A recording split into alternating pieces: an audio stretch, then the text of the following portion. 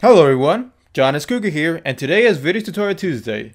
That's what I'll be calling this series from now on, and since it's called Video Tutorial Tuesday, it means every Tuesday there will be a new tutorial about anything I wish to teach you. This may be Roblox tutorials, Minecraft, live action, or etc. Today's tutorial is on how to start learning Lua scripting in Roblox. This will teach you a few different methods where you can start learning how to Lua script. This will not extensively teach you how to do it, but just how to get started on it. Also, this is mostly Roblox Lua scripting. I am a beginner in this, so this is the methods in which I found helped me out in starting Lua scripting. The first method is to get a book about Lua scripting. This may be the most boring part for some, but it's also the one where you may learn the most. There are many books online where you can buy some, or if you want to Lua script in Roblox, one book I recommend getting is Basic Roblox Lua Programming by Brandon John LaRouche. It is a very helpful book for beginners, and some may have seen him on Roblox Maker Fairs or BloxCon.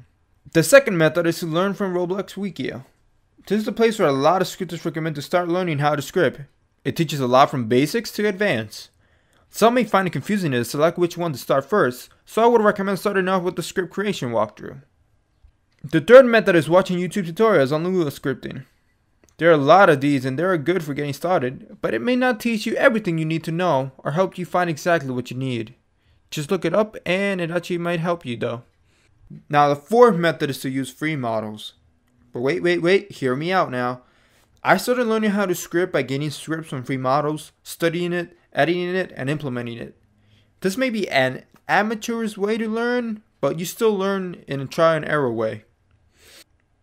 The fifth and final method is ask a friend who has some scripting knowledge if they are willing to help. Now I know there will be people who will say, look at the Wikia or learn it by yourself.